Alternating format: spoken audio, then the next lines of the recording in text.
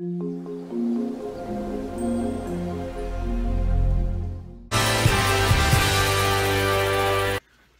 everybody, welcome back. If you're new here, welcome to my channel.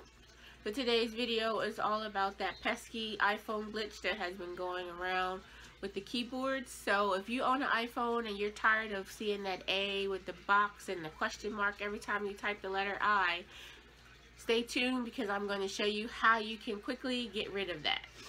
Okay, from your home screen you're going to hit settings and then you go down to general and then keyboard. Next you're going to click text replacement and tap the plus sign in the top right corner. In the phrase line type a lowercase I, and then in the shortcut line type a capital I, and then you hit save, and that's it.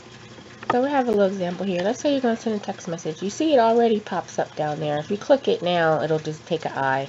But you can actually also just type the I yourself and it'll pop up. And you can send your text messages. I did it! Yay! Quick and easy. There you have it. Hopefully it helps your phone. It worked for mine. So if it helped you a lot, don't forget to give me a thumbs up. Don't forget to subscribe to my channel. Really appreciate you stopping by, and I will see you next time. Bye.